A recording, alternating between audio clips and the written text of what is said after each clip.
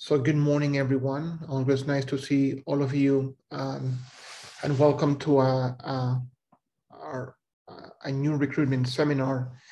And this time we have Dr. Ruth Campbell, who will be applying and is applying for our clinical educator position, as I've mentioned in previous occasions, that will be starting July of 2022.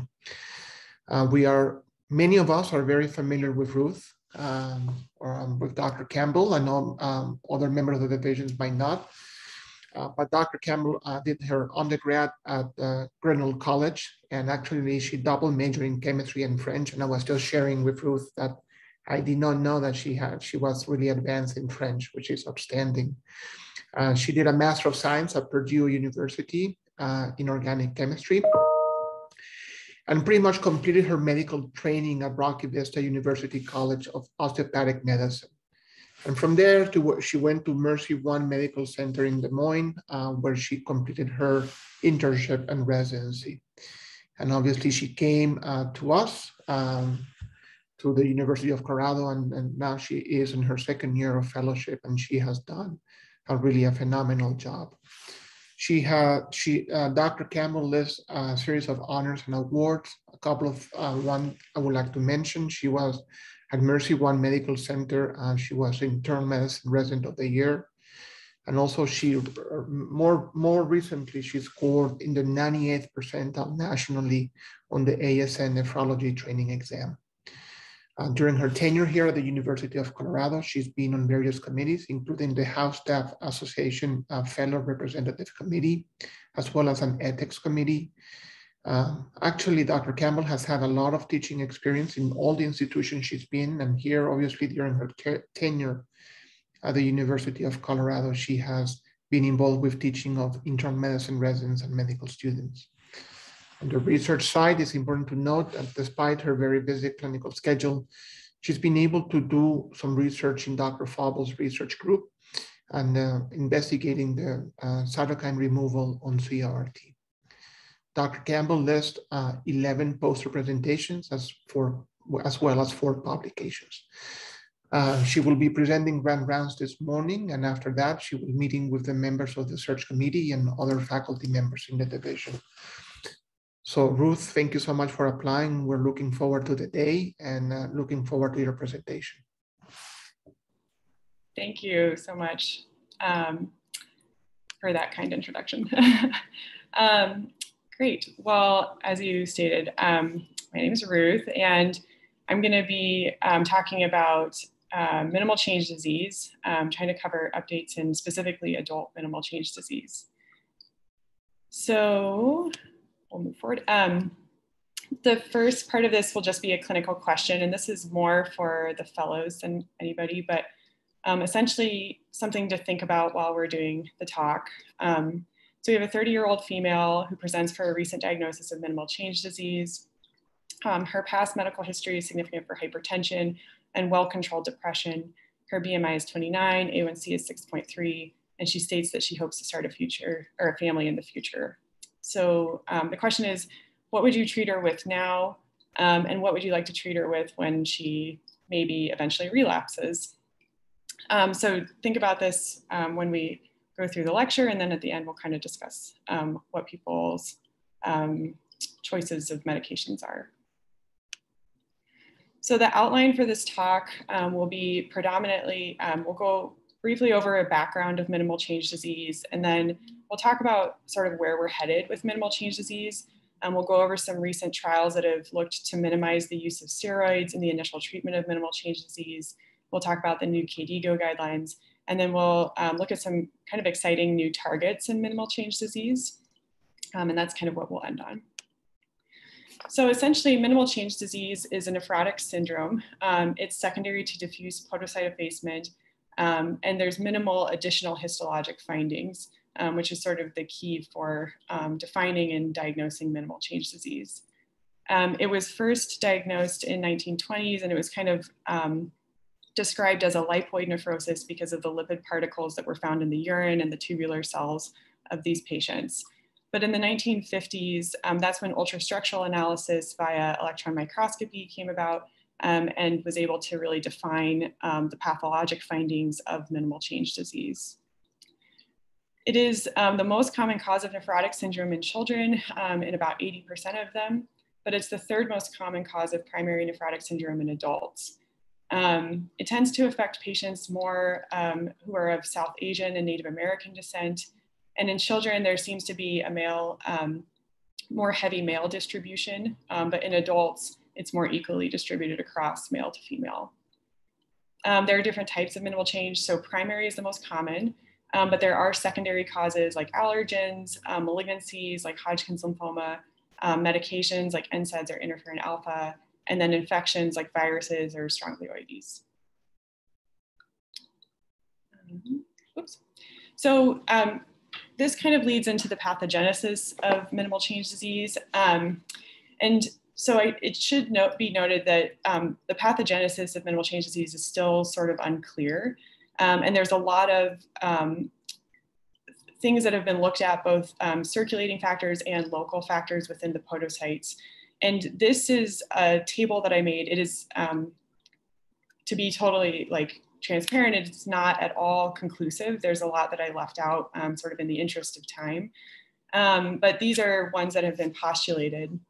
So minimal change disease as early as the 1970s was thought to be an immune-mediated disease. And it was really thought to be that T cells were the main role in developing minimal change disease.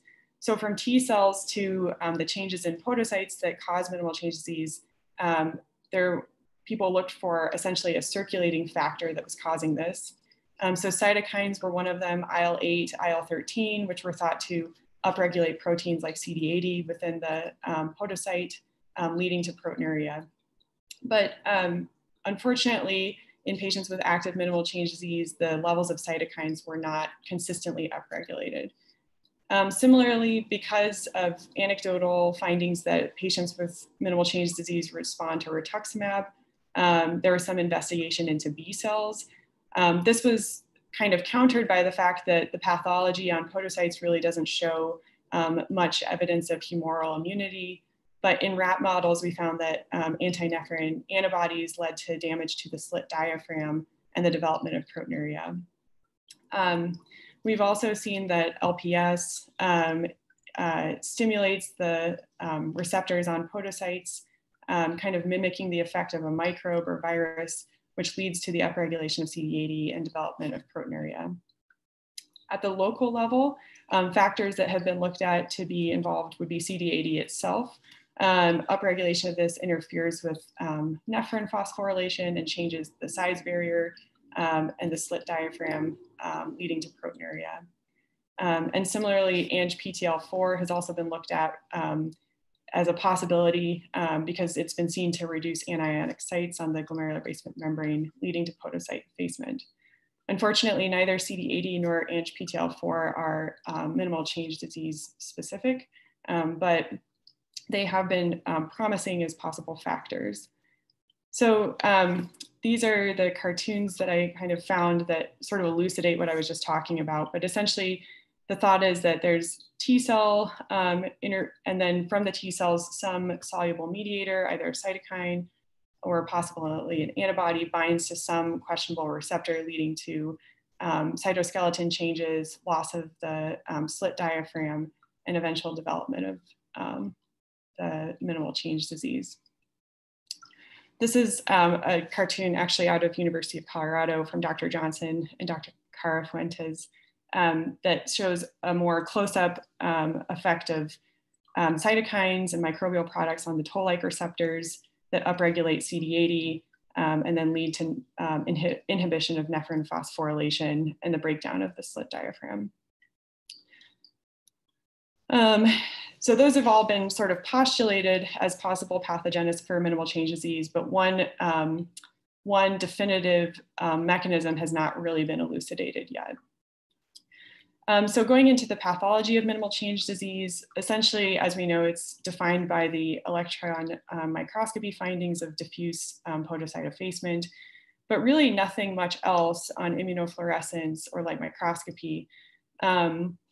lights might show a little bit of mesangial hypercellularity, and in the immunofluorescence, there might be a little bit of granular deposition of IgG and C3, but that all seems to be of relatively small or insignificant clinical significance, not really very significant. And it should be noted that in patients with minimal change disease, there's sometimes patients who have some overlap with FSGS, and a lot of that seems to be related to sampling error. So some patients may have a biopsy that shows minimal change, but in reality, there's FSGS further on, and that really impacts how they respond to treatment. So the classical presentation for minimal change disease, patients will have really significant edema and anasarca, and the anasarca can present as like a pleural effusion, significant ascites, bowel edema. They'll have evidence of nephrotic syndrome, and classically, they tend to be normotensive with intact renal function. In the adults, though, 35% of patients will present with hypertension, microscopic hematuria, and evidence of AKI. So there are some complications that arise from minimal change disease. Infections tend to be a big one because of the loss of immunoglobulins. Patients are also at risk of thromboembolic events and AKI. So to go over the clinical course of minimal change disease, in adults, in order to get a diagnosis of minimal change disease, you basically have to have a biopsy. And then once you have the diagnosis, typically we start treatment pretty early on. And it's important to note that about a third of these patients do spontaneously resolve, but it takes about 2 years. And so 2 years of like dealing with the complications of nephrotic syndrome really make it such that treatment is really indicated once you get the diagnosis. And primary treatment revolves around, first off, supportive measures of like low salt diet, low fluid, but also is really hinges on the use of steroids. So in patients who are treated initially, they typically have very good remission rates. So usually, even in adults, you'll see 80 to 90% remission rates with steroid use. And unlike children who typically resolve within a matter of weeks, the majority of patients who are adults take a little bit longer to get to complete or partial remission. And only about 50% are in remission at 4 weeks. Some patients will be steroid resistant, where they have no evidence of remission. And in those patients, it's typically recommended to repeat a biopsy in order to look for evidence of FSGS.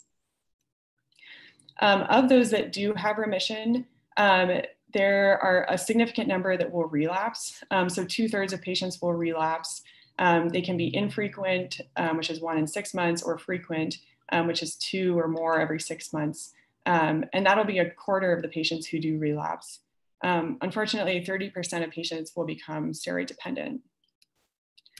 So this leads into kind of the treatment options that exist for patients. And I wanted to talk about those, but also wanted to talk about the evidence that we have that really supports this. So steroids are our first-line treatment for adults with minimal change disease, but the problem is that most of our data on this is extrapolated from pediatric studies. There have been a couple randomized controlled trials that have shown that PO steroids have better immediate remission than no treatment or placebo, but the long-term remission rates were about the same between the groups. Our evidence for duration of therapy and dosing is based on a retrospective study that showed that over 80% of patients who were in remission by 16 weeks, and that there was no difference between daily and everyday dosing. Then moving into our non-steroidal treatments, these are some of the options and also sort of what the evidence is that's backing them up. So we have Cytoxan, that's probably been the most studied of the non-steroidals. It can be used in the initial treatment of minimal change disease if steroids are contraindicated, but it's more commonly used in relapsing disease as either oral or IV with fairly decent remission rates. And that's based off of 3 randomized controlled trials.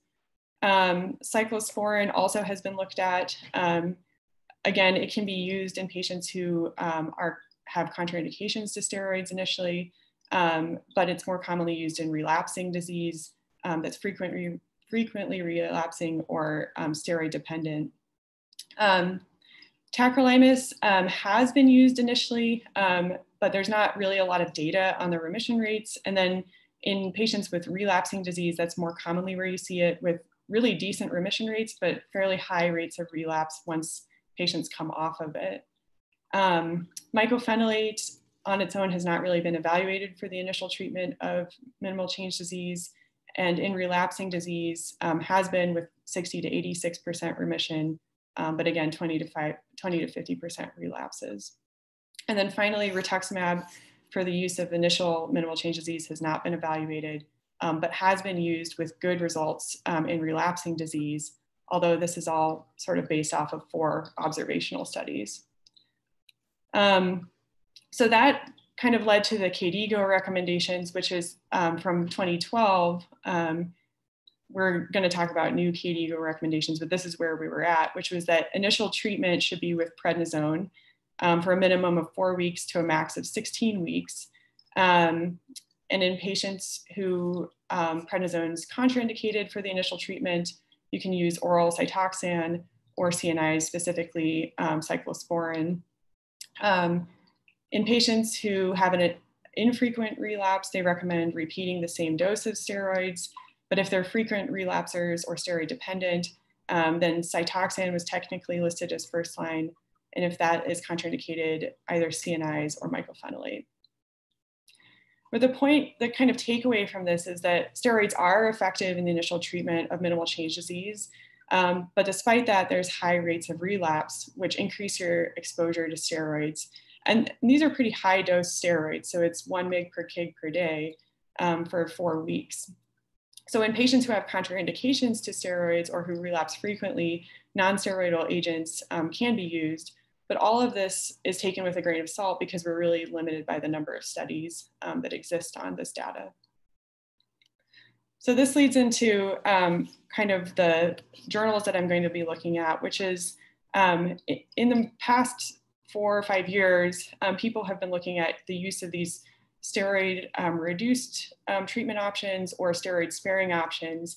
Really there's a big paucity of data on the use of these agents in the initial treatment of minimal change disease instead of steroids. And so I kind of focused my talk on looking at the papers that looked at this area, so initial treatment of minimal change disease.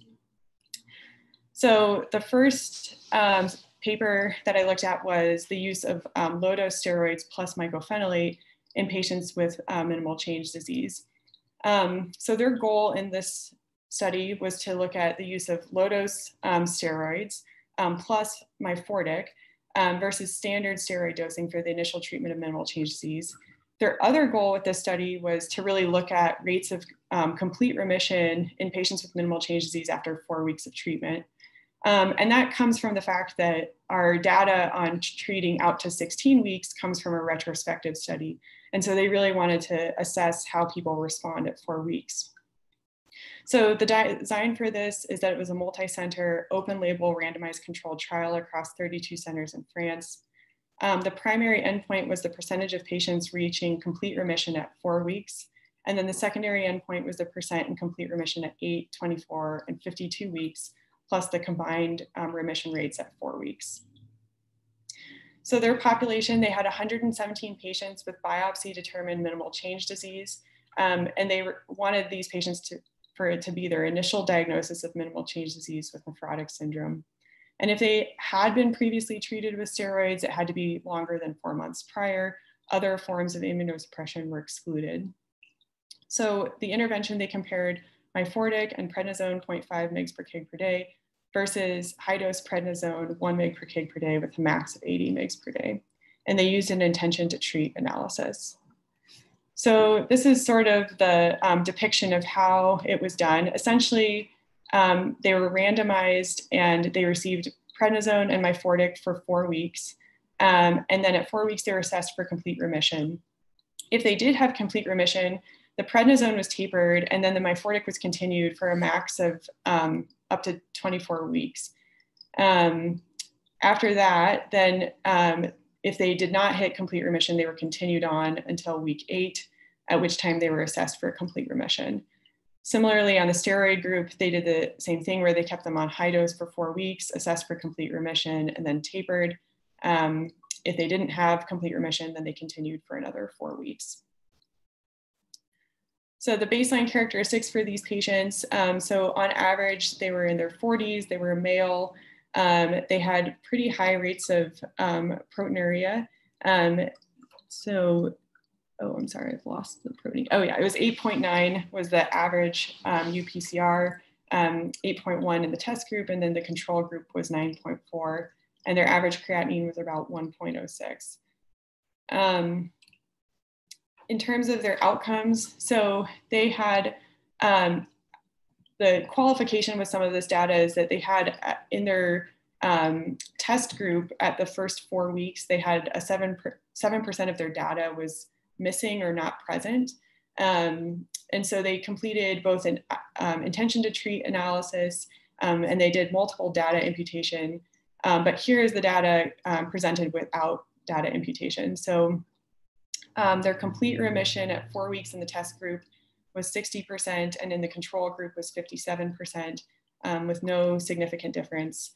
And then at week 8, they saw that 82% in the test group were in complete remission, and the control group was in 70% in complete remission.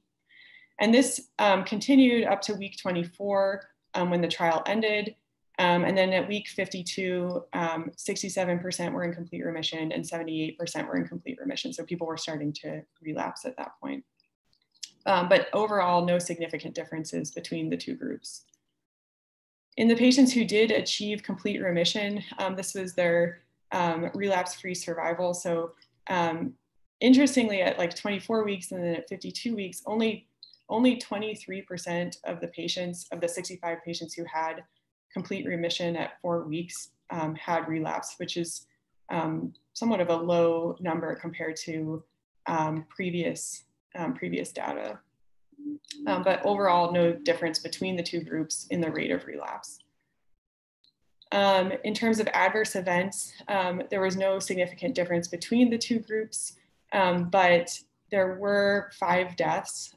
So in the control group, in the steroid group, there were 2 deaths from septic shock and 1 from hemorrhagic shock.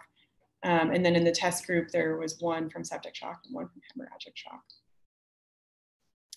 So overall, the takeaway from the study was that there was really no difference between low-dose steroid and Myfortic and high-dose steroids in the rates of remission at 4, 8, and 24 weeks. There was also no real significant difference in relapse rates or in adverse events. And then their other question of whether or not it's beneficial to continue therapy in minimal change disease up to 16 weeks was not clearly demonstrated because at 8 weeks, there was about 80% in remission, and similarly at 24 weeks, about 80% in remission. So the criticisms for this was that it was an open label trial. Because of that loss of data in the first 4 weeks from the test group, there was possible attrition bias. And then there's this question of their very low relapse rate of 23%. And that's low compared to like the 40 to 70% that's usually seen. And they said that it's possibly based on the age. They had older patients, so less rates of relapse. I think relapses are typically higher in younger patients, but they didn't have a great explanation for that. Okay, so then that leads to the next study. So we looked at Myfortic for treatment of initial minimal change disease. And now we're going to look at tacrolimus for the use of initial treatment of minimal change disease. So this is MinTac. This came out in 2020, 2021 in CJSON. And the goal for this treatment or this trial was to compare tacrolimus monotherapy to steroids for the initial treatment of minimal change disease. And so this was a multi-center open label randomized controlled trial across the UK. The primary outcome was the percentage of patients in complete remission at 8 weeks. And the secondary outcome was complete remission at 16 and 26 weeks. They also looked at rates of relapse, changes in serum creatinine, and rates of adverse events. So the population, it was fairly small. They only had 50 patients. They were over the age of 18, and they had to have a new diagnosis of minimal change disease by biopsy with evidence of nephrotic syndrome. And they couldn't have received any immunosuppression in the past 18 months. So the study design, it was open label. They had a tacrolimus arm and a steroid arm. In the tacrolimus arm, they received TAC 0.5 mg per kg twice daily with a goal trough of 6 to 8. And if the patients had an inadequate response at 8 weeks, that goal trough was increased to 9 to 12. And tacrolimus was maintained for 12 weeks after complete remission, and then it was gradually reduced over 8 weeks. So once they hit complete remission, they kept them on that same dose of TAC and then gradually reduced them over 8 weeks. In the steroid arm, they received prednisolone 1 mg per kg per day with a max dose of 60 mg per day. And essentially in the steroid group, once they hit complete remission, they kept them on that dose for 1 week. And then a week after, the steroid dose was halved over 4 to 6 weeks. And then eventually gradually tapered off over 6 weeks. So the statistics for this was that it was a non-inferiority study. So I had to kind of think about this, but essentially what a non-inferiority study is doing is it's saying, okay, steroids have a really good effect in minimal change disease. We know that patients have a higher remission with it. So is tacrolimus as good as steroids? And if it's not exactly as good, how much are we willing for it to be off by? So if we say that the remission rates of steroids are 100%, are we willing for tacrolimus to be 95% as effective as steroids or 90%? And so in order to do a non-inferiority study, the researchers have to assess what their margin is. So if the margin of non-inferiority is 10%, that means that they're willing to accept, a prednisone efficacy of tacrolimus efficacy of 90% compared to a steroid efficacy of 100%. But if it's outside of that margin of non-inferiority, then the medications are no longer sort of equivalent. And what they did was kind of before their study, they calculated that their expected remission rate at 8 weeks would be 60% with steroids and 84% with tacrolimus. So the patient characteristics at enrollment, so they had 54% were male, the average age was 43, and 66% of them were a self-reported white race. They were all fairly nephrotic, so their average UPCR was 7.3, although it was a little bit lower in the prednisone group at 6.5, and the TAC was a little bit higher at 7.7. In terms of their outcomes, so these are, they did do intention to treat and per protocol, but these results are per protocol. So with their primary outcome, complete remission by 8 weeks was seen in 84% of patients in the prednisone group and 68% in the tacrolimus group, which is almost exactly opposite of what they hypothesized would happen. Their p-value was 0.32, which is relatively insignificant, but it's important to note that the difference between the two groups, the prednisone from the tacrolimus group is about a 16% difference, which is outside of that margin of inferiority. So essentially, they are the results are not significant, but they're also not non-inferior, if that makes sense. Then at 16 weeks and 26 weeks, prednisone had a 92% remission rate and tacrolimus had a 76% remission rate.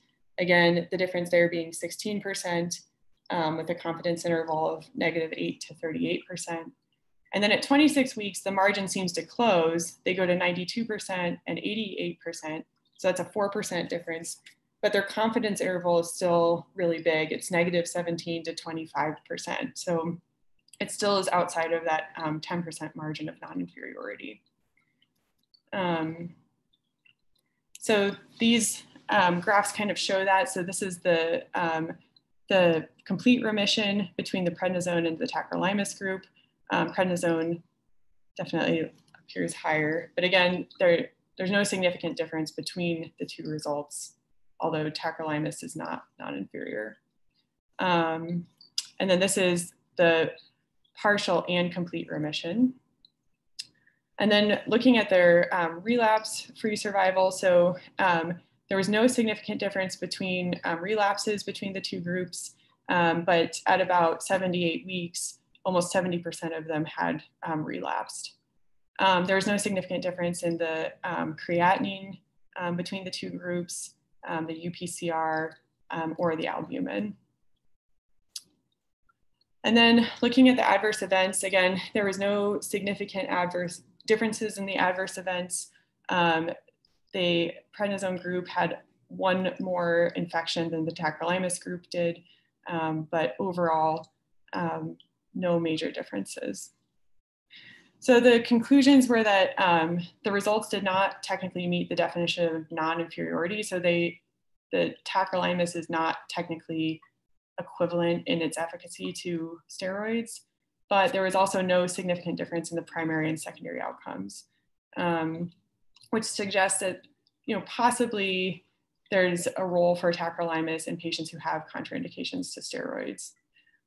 Some criticisms from this: it's an open label study. It was a small trial, only 50 patients.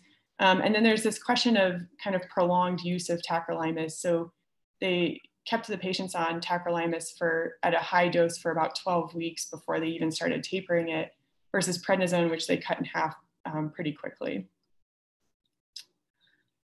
Okay, this last study I really wanted to show you before we do the KDIGO recommendations is the use of rituximab.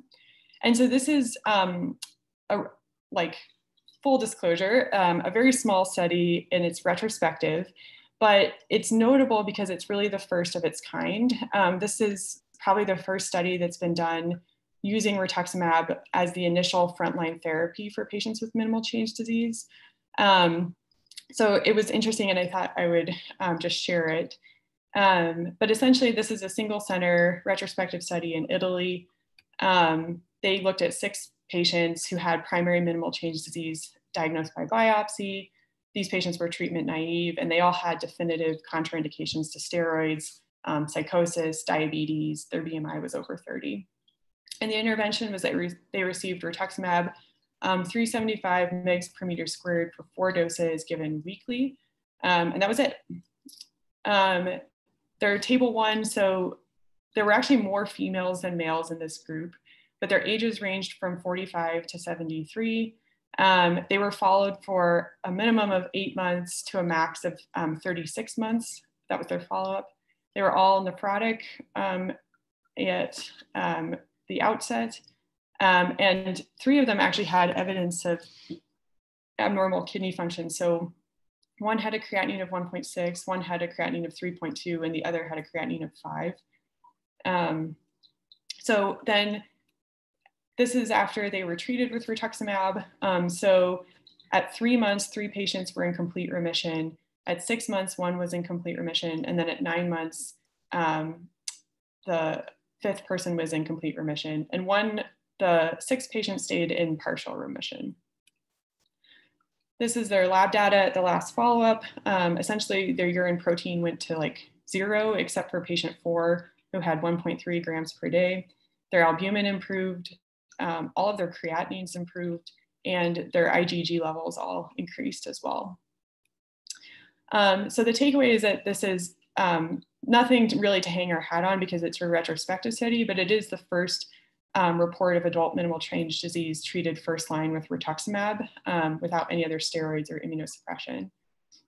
All patients had remission at the last follow-up, the latest being 36 months.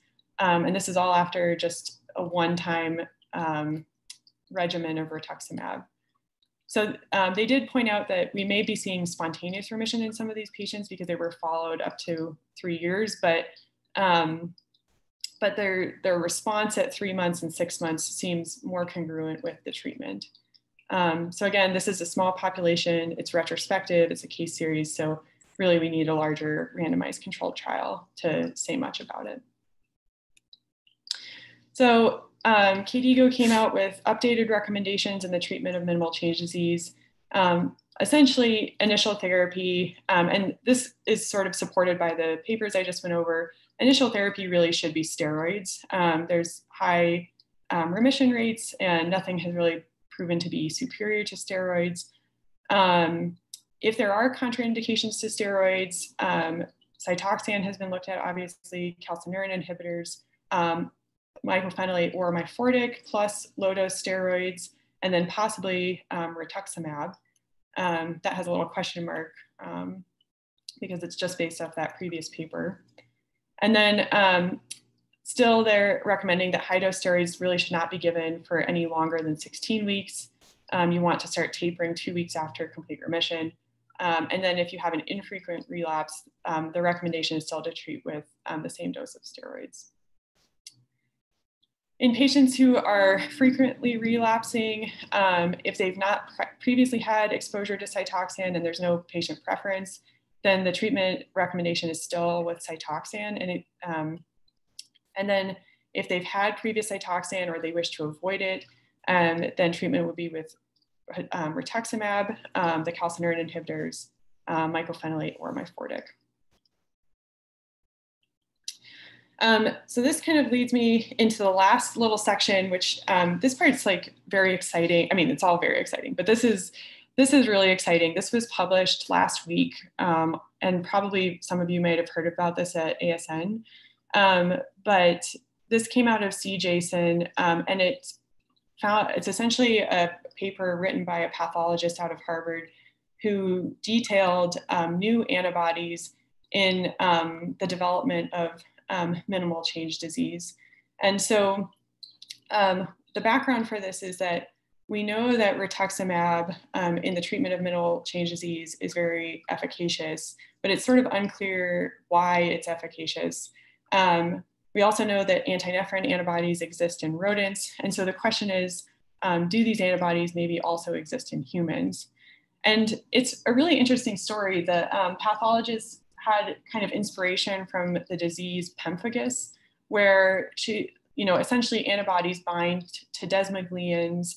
It leads to the breakdown of an adhesion complex in the epithelial cells, and then the desmogleins kind of move away from the adhesion complexes. And so the theory is that potentially in humans, there are anti-nephrin antibodies that lead to the redistribution of nephrin away from the slit diaphragm, which is associated with separation at the intracellular junction between the podocytes, leading to proteinuria. So the goals for this paper were to evaluate the sera in patients with minimal change disease for circulating anti-nephrin antibodies, and also to evaluate renal biopsies in humans for IgG that was co-localizing with nephrin.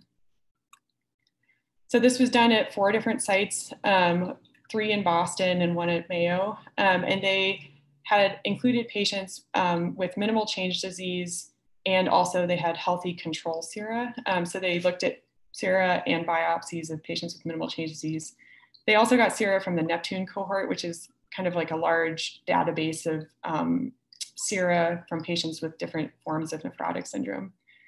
And so their methods, they did ELISA of the sera, they did human glomerular extract, and then they did biopsy analysis looking at lights, IF, EM, and confocal imaging. And this is just a little reminder of where nephrin is at. It's like this little gate, part of this little gate that forms the slit diaphragm down here. So what they found was that there was a presence of anti-nephrin antibody during active minimal change disease in the sera of patients. But it was that antibody was reduced or absent during treatment response. And so they had 29% of patients who had active minimal change disease who had this antibody, and it was negative in their controls. And this also correlated, they were able to correlate the presence of these antibodies in the sera of these patients with the evidence of punctate immunoglobulins and podocytes. And this is really notable because in classically in the pathology of minimal change disease, in the immunofluorescence, they'll see this punctate C3 and IgG that has always been of sort of non-significance.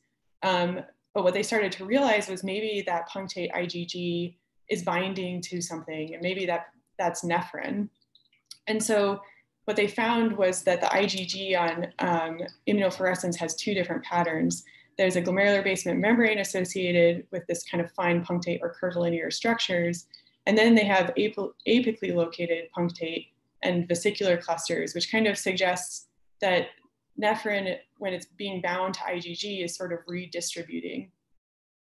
And this was really only seen in the active, or only active in patients in partial remission, immunoprecipitated nephrin from the human glomerular extract. Nephrin was not immunoprecipitated in patients with complete remission. So this is just the demographics of patients who had minimal change, who were anti-nephrin antibody positive and anti-nephrin antibody negative. There was no major significant differences, although patients with the self-reported Asian had a little bit more. And then it looks like even though it's not a significant difference, the proteinuria seems to be a little bit more in the anti-nephrin antibody positive. And they also stated in their paper that their time to relapse was shorter in patients who had anti-nephrin antibody positivity. So this figure 5A, it's a little confusing, but essentially what it's showing is that patients who had IgG positive on their biopsy for minimal change disease also had anti-nephrin antibody positive in their sera. But if the IgG was negative in the biopsy, they did not have the anti-nephrin antibody positive in their sera. And then in figure 5B, this is looking at patients who are in the active phase of minimal change disease with the anti-nephrin antibody positive, and then in the responsive phase, essentially goes to 0. This is the immunofluorescence showing the IgG. So you can kind of see it lights up in this sort of granular pattern in the background as well as along the basement membrane. But essentially it's showing that the primary subtypes that were elucidated were IgG1 and IgG2. And then this is the confocal imaging that shows the IgG and nephrin sort of co-localizing with each other. So this is like the curvilinear patterns, and then there's sort of these apical granular patterns as well, which I think are just really beautiful. So the takeaway is this is kind of a notable paper because it really gives, first off, it gives clinical significance to that background IgG that's been seen in immunofluorescence on minimal change disease. But it also suggests a new possible mechanism for the development of minimal change disease with connection to the B cells. And previously, it's been hard to sort of connect why anti-B cell therapy, like with rituximab, has helped in minimal change disease. So going back to our clinical question, a 30-year-old female, she essentially has a history of hypertension and well-controlled depression.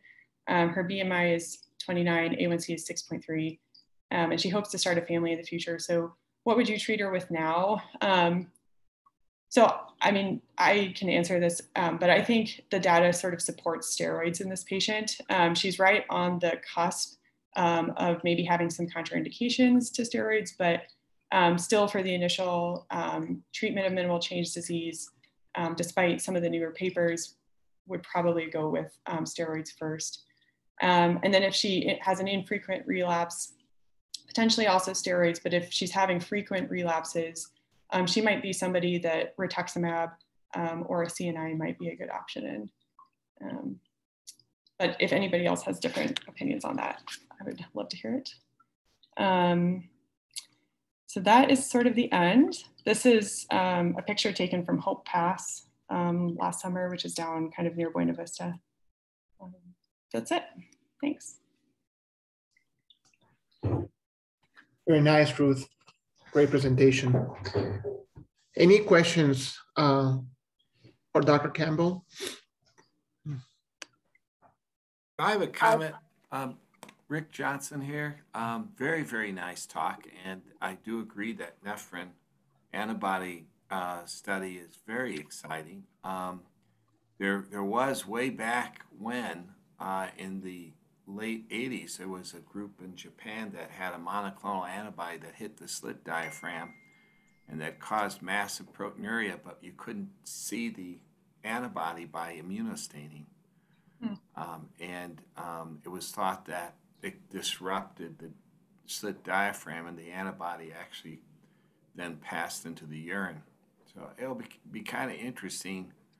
I don't think they looked to see if the antibody was in the urine, right? Just they were looking at serum, but it is an interesting idea. I know that Gabriel Cara, who unfortunately looks like he wasn't able to attend, he's got some family issues going on, but he also has developed a pretty cool story that that minimal change is associated with endothelial injury, and he's got beautiful results on this, which he's are currently under review, and that is associated with the release of a protein from the endothelium that also activates the podocyte, and he's been able to show a potential role. So I know I talked to him about the nephrin antibody story, and well, one of the things is that it almost looks like, nephrin gets dephosphorylated during the process of minimal change disease, so it could become a de novo antigen that secondary antibody response could occur. And I think that the fact that there's at this point it's only seen in a subset makes you wonder if it's a mechanism, kind of an accelerating, augmenting mechanism, and that the primary mechanism may be something else, unless it's like this idea that the antibody is getting into the urine and stuff. But anyway, I think that it seems like we're making progress on the pathogenesis of the disease. So it's really great for nephrology that all this is happening. Thanks, Rick. Ruth, go ahead. This is Amber. Thank you, Ruth. I had wanted to let you guys know that we do have the Goldfinch trial, which is for treatment-resistant minimal change disease here. And it's using a TRPC5 inhibitor, which works directly at the podocyte. It is in the pathway of calcineurin, so you won't have some of the immunosuppressive effects that you might see with like Tacro.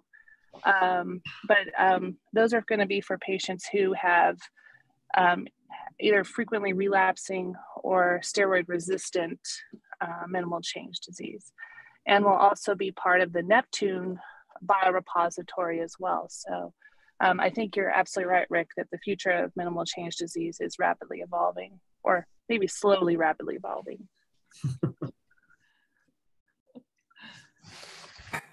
Like that.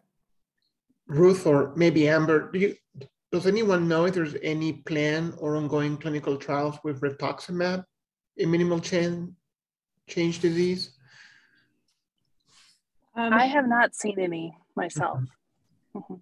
I didn't either. I think from what I saw, like the most updated, like that one that I presented seems to be one of the more recent ones. I didn't really see many others. There's definitely 4 case series on Ritux in relapsing, but I didn't see any like randomized controlled trials. I know I had a case of minimal change recently in a 70-year-old, and it was pretty severe, and I put him on, a fairly high dose of steroids, and we treated him for 3 months, and he still hadn't responded, and then he got renal vein thrombosis, got hospitalized. We put him on tacrolimus, and he went into remission within about 3-4 weeks. It was really quite remarkable, and recently we were able to wean the tacrolimus off, and he's still in remission. Thanks, Greg. Yeah, nice. It could work very well. Judy, you want to say something? Yes, Ruth, that was a really nice talk, and I found the Ross paper really interesting. So if if you have anti-nephrin antibodies in almost any disease, it's going to cause proteinuria because it causes nephrin to either get degraded or mislocalized. And anytime that happens, you get proteinuria. So did the authors comment at all about how specific this anti-nephrin antibody might be for minimal change, or is it seen in other nephrotic diseases? So I think it's, from what I remember, it was, it's predominantly seen in just minimal change disease. And I think the way they did that was, I didn't include it, but they also tested it in patients who had like membranous. Isn't co-positive in patients who have like anti-PLA2R positivity. And I think that's, I guess I'd have to look back and see specifically, but I got the sense that it's only positive, or in patients who are anti-PLA2R positive, anti-nephrin is not positive. So there didn't seem to be any overlap with membranous, but I'd have to look back about the FSGS patients. Thanks. Thanks. Any other questions? Ruth, very nice presentation. And I think we're all looking forward speaking with you one-on-one and during the day, and enjoy the day. And thanks for applying, interviewing, and for the presentation. So great job. Thanks, appreciate it. Thanks, Ruth.